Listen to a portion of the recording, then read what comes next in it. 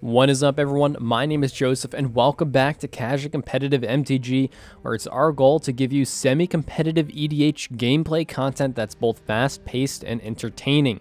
In today's video, we decided to proxy up and sleeve some of the new commanders that were spoiled from the Commander 2020 set, and we think you'll really enjoy the game that we have today. The gameplay from this background footage today was taken from our stream, and we played quite a few games and decided to actually take 2 of them and make them into videos. So our next Tuesday video will also be another gameplay video featuring commanders from the Commander 2020 set, with the winner of this game being swapped out for another commander choice in that Tuesday game. That being said, before we get into this gameplay video, we do have a very special announcement. We now have a merch store live at CasuallyCompetitiveMTG.com. In addition to the 5 clothing designs, the 5 t-shirts, 3 hoodies, 2 tank tops, a backpack, a hat, we also have a Kickstarter going for 4 playmat designs. We are using Kickstarter because we just don't have the funds to mass print and mass produce 4 different designs for playmats. So if you're interested in help supporting us and pre-ordering these playmats, head on over to the Kickstarter link in the description and pre-order one. Ordering through Kickstarter does give you a little bit of a discount, as well as a option for one of our custom channel design tokens. So if that's something that interests you, please do check out. The support does really help us increase the quality and the quantity of these videos. So if you do want to help support us in that way and rep some really cool and unique looking merch, check out those links in the description. As far as other promotions go, as always, we have a Patreon, a YouTube join button. We have a Discord if you want to join our community and talk to us. We also have a Twitch channel that we've been streaming twice a week to, with live EDH gameplay content. And finally, we have a TCG affiliate link. If you're looking to buy cards, click on that link, and then any purchase you make will help out the channel at no cost to you.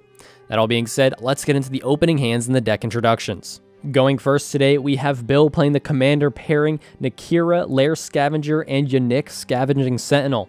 This food chain based combo deck looks to just get a lot of value off of Ad Nauseams, the Mana Dorks, and eventually find his way into food chain, generating infinite creature mana, and then winning through something like a Corpse Knight or a Walking Ballista. Bill's opening hand contained an Flooded Strand, a Godless Shrine, Autumn's Veil, a Noxious Revival, an Enlightened Tutor, a Diabolic Intent, and an Ukkima Adversary. Going second, we have Nate playing Kalamax the Stormsire. The goal of this deck is to get just massive value off of playing instant speed draw spells and getting copies of them through Kalamax's ability in order to find his combo, the primary one being a Kiki Jiki line where he just generates infinite hasty tokens and then swings out. A really good card in this deck is Court of Calling, because you can convoke Kalamax to tap him in order to copy Court of Calling and then get both of the creatures he needs to win the game.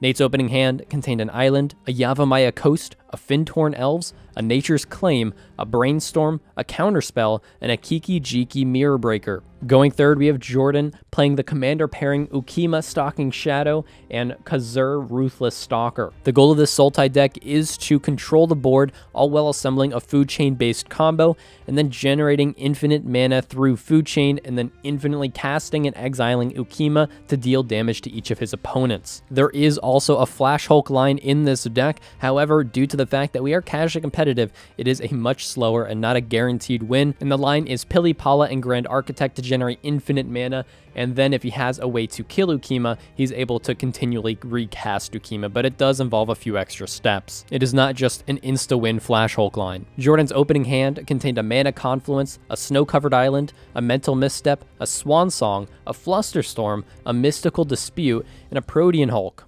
And finally, going last, we have Adam playing Zaxara the Exemplary. The goal of this deck is to utilize the mana ability on Zaxara in combination with something like a Freed from the Real in order to generate infinite mana and then win the game through an X spell like Blue Sun Zenith to draw at his opponents, or Finale of Devastation to overrun the board. Adam's opening hand contained an Island, a Soul Ring, a Talisman of Curiosity, an Assassin's Trophy, a Reap, an Isochron Scepter, and a Perplex. Now with the opening hands and deck introductions out of the way, let's get into the gameplay. Bill starts off this game by drawing, playing a Godless Shrine as his land for turn, and paying 2 life to have it enter untapped. He then ships the turn over to Nate. Nate draws, plays a Yavimaya Coast as his land for turn, and then taps it for 1 green, taking 1 damage to cast a Land of War Elves. With nothing left, he gives the turn to Jordan. Jordan draws, plays a Mana Confluence as his land for turn, and then taps it, paying 1 life for a blue mana to cast a Mystic Remora. In response, Bill taps his land to cast an Enlightened Tutor. In response to the Enlightened Tutor, Jordan pays 2 life to cast a Mental Misstep, countering the Enlightened Tutor. The Mystic Remora then resolves, and Jordan ships the turn over to Adam. Adam draws, plays a Command Tower as his land for turn, not wanting to feed the fish, decides to give the turn to Bill. Bill untaps, draws, plays a Flooded Strand as his land for turn, and immediately pays 1 life to crack it to search up a Temple Garden to the battlefield, and pays 2 life to have it enter untapped. He then taps 2 mana to cast an Ukkima Adversary, since it's reduced by 2 due to Nate's Llanowar Elves. With nothing left, Bill gives the turn to Nate. Nate untaps, draws, plays an island as his land for turn, and then taps for 1 mana to cast a Fyndhorn Elves. With nothing left, he gives the turn to Jordan. Jordan untaps and in his upkeep pays 1 mana to keep the Remora around for at least 1 more turn cycle. He then plays a snow-covered island and ships the turn to Adam. Adam untaps, draws, plays an island as his land for turn, and really not wanting to feed the fish, decides to take another turn off and give the turn to Bill. Bill untaps, draws, plays a snow-covered plains as his land for turn, and then goes to combat, swinging his Ukkima Adversary at Jordan. Jordan declares no blockers, takes 2 damage, and Bill then draws a card due to Ukkima dealing damage to an opponent. In his second main phase, Bill taps for 1 green mana to cast an Elvish Mystic. He then taps for 2 mana to cast a Diabolic Intent, sacrificing the Elvish Mystic as an additional cost. He does not pay 4 extra, Jordan draws a card off of Mystic Remora, and then in response to the Diabolic Intent, Nate taps for 2 mana to cast a counter spell, stopping the tutor before it happens. He also does not pay for Remora, Jordan draws, and then Diabolic Intent is countered, and Bill gives the turn to Nate. Nate untaps, draws, and with really nothing to do, has to just give the turn to Jordan. Jordan untaps, and in his upkeep decides to pay 2 mana to keep Remora around for a 3rd turn. He then draws, plays a Scalding Tarn as his land for turn, and then gives the turn to Adam. Adam untaps, draws, and decides his time has come, taps for 1 mana to cast a Soul Ring, not paying for Remora. He then taps the Soul Ring to cast a Talisman of Curiosity, again not paying for Mystic Remora. With nothing left, Adam decides to give the turn to Bill. Bill untaps, draws, and then immediately goes to combat, swinging his Ukkima Adversary at Jordan. Jordan declares no blockers, takes 2 damage, and Bill then draws a card. In his second main phase, he plays a Verdant Catacombs as his land for turn, immediately paying 1 life to crack it to search up a forest to the battlefield. He then taps his mana to cast a Corpse Knight. It resolves, and with nothing left, he passes the turn to Nate. On Bill's end step, Nate taps for 1 blue mana to cast a Brainstorm. Brainstorm resolves, Nate draws 3, puts 2 cards back on top of his library. Nate then goes to his turn, untaps, draws, and then taps his Fyndhorn Elves to cast a Wild Growth, enchanting 1 of his lands. He then, with no land drop still, has to give the turn to Jordan. On Nate's end step, Jordan pays 1 life to crack his Scalding Tarn to search up another island to the battlefield. Jordan then goes to his turn, untaps, and in his upkeep, finally lets the fish go where it rightly belongs, into the graveyard. He then draws, plays a Breeding Pool as his land for turn, and pays 2 life to have it enter untapped. With nothing else, he goes to pass the turn to Adam, and on Jordan's end step, Adam taps for 1 blue mana to cast a Brainstorm. He draws 3 cards, puts 2 back on top, and Adam then goes to his turn, untaps, draws, and taps his mana to cast his commander, Zaxara the Exemplary. In response to the Zaxara, Jordan taps for 1 blue mana to cast a Mystical Dispute, attempting to counter the commander. Adam is not able to pay for Mystical Dispute, and his commander is countered. With nothing left to do, he goes to give the turn to Bill, and on Adam's end step, Bill pays 1 green mana to cast a Noxious Revival, targeting his Diabolic Intent. In response to the Noxious Revival, Adam pays 2 life to cast a Mental Misstep in an attempt to stop Bill from getting his tutor back. In response to the counter, Bill taps for 1 green mana to cast a Veil of Summer. Veil of Summer resolves, he draws a card, and then his Noxious Revival is uncounterable, so it resolves, and Bill puts Diabolic Intent back on top of his library. Bill then goes to his turn, untaps, draws, and then goes to combat and swings his Ukkima Adversary at Adam, who declares no blockers, takes 2 damage, and Bill then draws a card. In his second main phase, Bill taps his mana to cast a Destiny Spinner. When that resolves, Bill taps for 2 mana to cast a Diabolic Intent on cast, sacrificing his Corpse Knight as an additional cost. In response to the Diabolic Intent, Nate taps for 3 mana to cast a Fierce Guardianship, attempting to counter the Diabolic Intent. Nobody has any responses, the Diabolic Intent is countered, and Bill then goes to pass the turn to Nate. On Bill's end step, Jordan taps for 1 green mana to cast a Worldly Tutor. The tutor resolves, and Jordan searches up a Spellseeker to the top of his library. Nate then goes to his turn, untaps, draws, and taps his mana to cast a Rhystic Study. In response to the Rhystic Study, Jordan taps for 1 blue mana to cast a Swan Song, countering the spell. With nothing left, Nate gives the turn to Jordan. Jordan untaps, draws, and then taps his mana to cast a Spellseeker. It resolves, and when it enters the battlefield, he searches up a flash to his hand. With nothing left, Jordan passes the turn to Adam. Adam untaps, draws, taps his mana to cast an Elves of the Deep Shadows. He then taps for 2 mana to cast a Demonic Tutor. His tutor resolves, and he searches up a card to his hand. He then plays an Ancient Tomb as his land for turn, and then passes the turn to Bill. Bill untaps, draws, and then goes to combat, again swinging his Occame Adversary at Adam. Adam declares no blockers, and Bill draws a card. In his second main phase, Bill taps for 1 green mana to cast an Arbor Elf. With nothing left, he gives the turn to Nate. Nate untaps, draws, and then taps for 2 mana to cast a Regrowth, targeting his counterspell.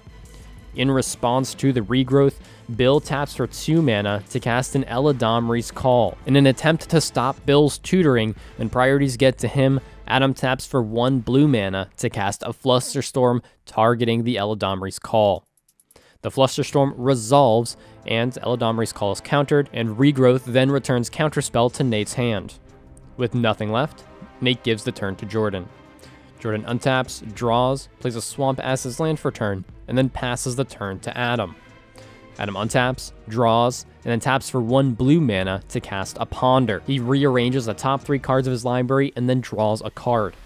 He then taps his mana to recast his commander, Zaxara. This time, it resolves, and with his commander on the battlefield, Adam gives the turn to Bill. Bill untaps, draws, and then again immediately goes to combat, swinging his Occame Adversary at Adam. Adam decides to not sacrifice his commander, takes 2 damage, and Bill then draws a card. In his second main phase, Bill taps for 3 mana to cast a Feyburrow Elder. With nothing left, Bill gives the turn to Nate. Nate untaps, draws, and then for 0 mana, casts a Mana Crypt. However, with nothing else to do and really missing these land drops, he goes to pass the turn to Jordan. On Nate's end step, Jordan taps for 2 mana to cast a Flash. In response to Flash, Nate taps for 2 mana to cast Counterspell, successfully countering Flash. With nothing left, Jordan then proceeds to his turn, untaps, draws, and then with nothing to do, immediately passes the turn to Adam. Adam untaps, draws, and really liking the play that Jordan just made, decides to also immediately pass the turn. Bill on his turn untaps, draws, and then goes to combat, swinging his Occame Adversary at Nate this time. Nate declares no blockers, takes 2 damage, and Bill then draws a card. In his second main phase, Bill taps for 1 green mana to cast a Boreal Druid. He then taps for another green mana to cast a Llanowar Elves. With nothing left, Bill gives the turn to Nate. Nate untaps and in his upkeep wins his Mana Crypt trigger, not taking damage. He then draws and plays a Command Tower as his land for turn. He then taps for 2 mana to cast a Dockside Extortionist. When it enters the battlefield, he gets 3 treasure tokens. Nate then taps some of his mana to cast his commander, Kalamax the Stormsire. In response to the cast, Jordan taps for 5 mana to cast an Ad Nauseam. The Ad Nauseam resolves, and he then starts revealing cards losing life due to the CMC. He goes 12 cards deep and goes down to 12 life, and decides to stop there. The Kalamax then resolves, and Nate then goes to combat and swings his 2/2 bird at Jordan. Jordan takes the damage, and then with nothing left, Nate goes to pass the turn to Jordan. On Nate's end step, Jordan pays 2 more life to cast a Noxious Revival, targeting his Flash. In response to the Noxious Revival, Adam taps his mana to cast Perplex, targeting the Revival. In response to Perplex, Jordan for 0 mana casts Pact of Negation. The Pact resolves, and Jordan puts Flash back on the top of his library. With nothing left, Jordan goes to his turn, untaps, and in his upkeep, pays 5 mana in order to not lose the game off the Pact trigger. He then draws, and in his first main phase, plays a Forbidden Orchard as his land for turn. He then goes to pass the turn to Adam, and on Jordan's end step, Bill taps for 2 mana to cast a Tainted Pact. The Tainted Pact resolves, and Bill starts revealing cards, exiling them until he finds one he likes. He decides to go through most of his deck and stop on Food Chain. He puts Food Chain to his hand and exiles the rest of the cards. Then, in Jordan's end step, Jordan discards down to 7, and then passes the turn to Adam. Adam untaps, draws, and taps his Talisman, taking 1 damage to produce a green to play a Birds of Paradise. With nothing left, however, Adam has to pass the turn to Bill. Bill untaps, draws, and then taps his mana to cast one of his partner commanders, Nikara, Lair Scavenger. He then goes to combat and swings his Mana Dork and his Ukkima at Jordan for 5 total damage. Jordan declares no blockers, takes the damage, and in his second main phase, Bill taps his mana to cast Food Chain, which is uncounterable due to Destiny Spinner. It resolves, and he then exiles Ukkima adversary to his Food Chain for 5 green creature mana. He then exiles his Boreal Druid for 2 white creature mana, and uses some of this mana to cast his other commander, Yannik, Scavenging Sentinel. In response to this cast, Nate taps for 1 green mana to cast a Nature's Claim, targeting the Food Chain. In response to the Nature's Claim, Bill exiles his other dorks to float additional creature mana. The Nature's Claim then resolves, destroying Food Chain, and Bill then gains 4 life, and his commander then enters the battlefield, and he decides to exile Fabro Elder, putting 3 +1/+1 counters on Yannik. He then uses some of this floating creature mana to cast an Eternal Witness. When it enters the battlefield, he returns Food Chain to his hand. However, with not enough non-creature mana left available, Bill does have to pass the turn to Nate. Nate untaps, and in his upkeep wins his Mana Crypt trigger, not taking damage. He then taps his mana to cast Kiki-Jiki Mirror Breaker. Kiki-Jiki resolves, and Nate then taps his mana and taps his commander to help convoke out a Chord of Calling. Since his commander is tapped, and this is the first instant he has cast, he gets 2 copies of Chord of Calling, X equaling 3. When he copies the spell, his commander also gets a +1/+1 counter. In response to the Chord of Calling, Jordan taps for 1 blue mana to cast a Flusterstorm, giving Adam a Spirit when Forbidden Orchard is tapped for mana. He puts 2 of the copies on the original Chord and 1 copy on the copied Chord. In response to the Flusterstorm copies, Nate taps his Kiki-Jiki to create a copy of Dockside Extortionist. When the copy enters, Nate gets 3 more treasure tokens. He then cracks one of these treasure tokens for a red mana to pay for the Flusterstorm copy on his copied Chord of Calling. The original Chord is countered, but off of the copied Chord of Calling, Nate searches up a Hyrax Tower Scout to the battlefield. When it enters the battlefield, he targets Kiki-Jiki with the untap ability. In response to this untap ability, Adam taps for 2 mana to cast an Assassin's Trophy, targeting Kiki-Jiki Mirror Breaker. In response to this Assassin's Trophy, Nate taps for 1 blue mana to cast a Chain of Vapor, targeting his own Kiki-Jiki. It resolves, he bounces Kiki-Jiki to his hand, and he then sacrifices a land to copy Chain of Vapor to bounce Dockside Extortionist to his hand. When this spell is copied, he gets another +1/+1 counter on Kalamax. The Dockside is then bounced to his hand, the stack is then clear, and Nate goes to pass the turn to Jordan. On Nate's end step, Adam taps for 2 mana to cast a Reap.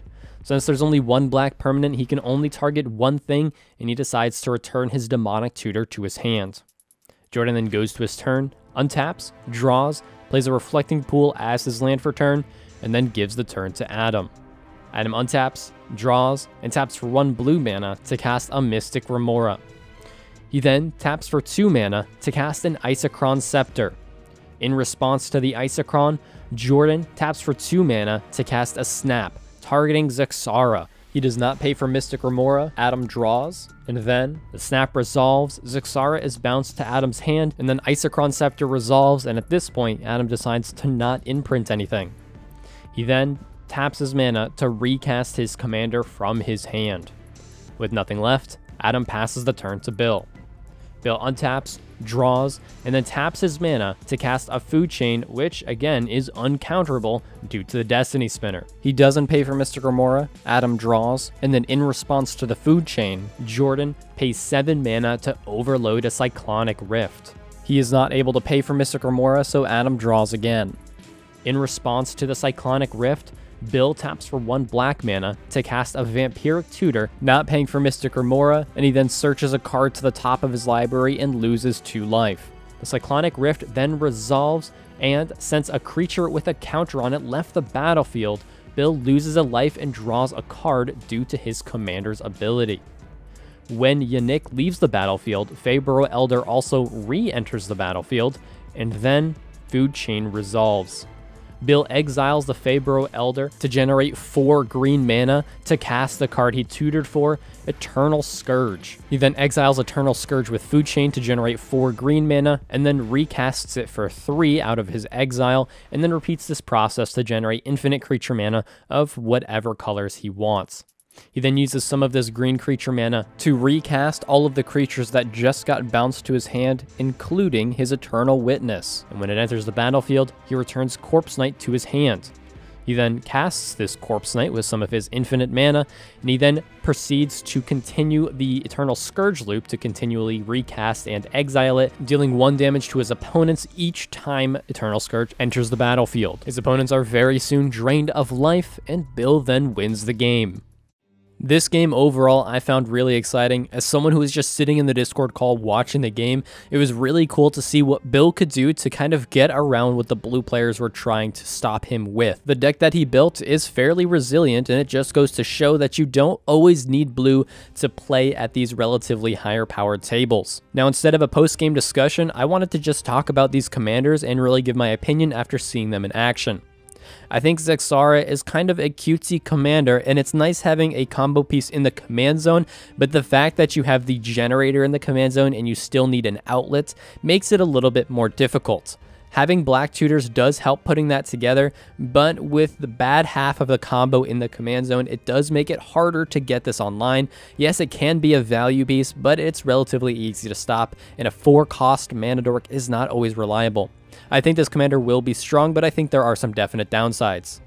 Ukkima as a commander, on the other hand, I think really does shine. The fact that Jordan was always threatening a win just goes to show you that Sultai is a really strong color pairing, and the fact that his outlet is in the command zone does just make the deck a little stronger, because now you just have to find the generators, of which there's a few, and you always have access to that win con right there. This deck can also be built to be even stronger with demonic consultations and a better Flash Hulk line, so I think the fact that this deck wasn't running those and still threatened to win frequently just shows you that this commander is going to be fairly strong. The next one I want to talk about is Kalamax, and although this commander did threaten a win somewhat early on, I think that it's somewhat unreliable to count on the copy spell attribute of Kalamax, and because of that, it really hinders the deck building process. I think to utilize Kalamax to its full ability, you are going to have to play a lot of things that do well when copied.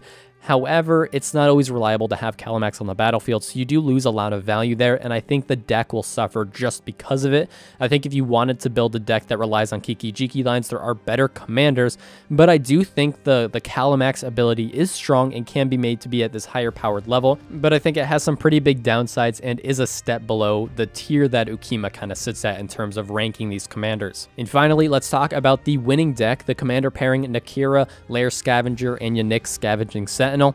Similar to Kalamax and Zaxara, I think this will be another fringe deck, mainly because there are just better colors and better commanders to run this type of archetype in. The fact that the card draw engine on your commander is super conditional and it does take more steps to get in place does make it just a little bit worse than maybe like a Tymna and an Shadiki combination. So while I think this will be strong and it's in good colors for food chain, and it did win this game and shows you that it can be resilient and built to be fairly strong, I do think it's going to sit a step below where the other farm lists are and the other Turbo Nas lists are. It will be fun to play and it will be fairly strong, but there may be better options if you are trying to be super optimal with this Turbo Nas type strategy. Anyway, that may have sounded a little critical, but I just wanted to give you my opinions on these commanders from a spectator's point of view, so I hope you enjoyed that little section. That being said, that is all we have for this video. If you made it to this point, I just want to say again, thank you so much for enjoying the content. And if you do want to help support us, head on over to casuallycompetitivemtg.com to check out our merch and our playmats as well. Our next video will be another gameplay video featuring the commander pairing Shabraz the Skyshark and Braylon Skyshark Rider, so I hope you're excited for that. But that being said, that is all we have for this video. We hope you did enjoy it. Again, my name is Joseph. This is Casually Competitive MTG, and we will see you next time.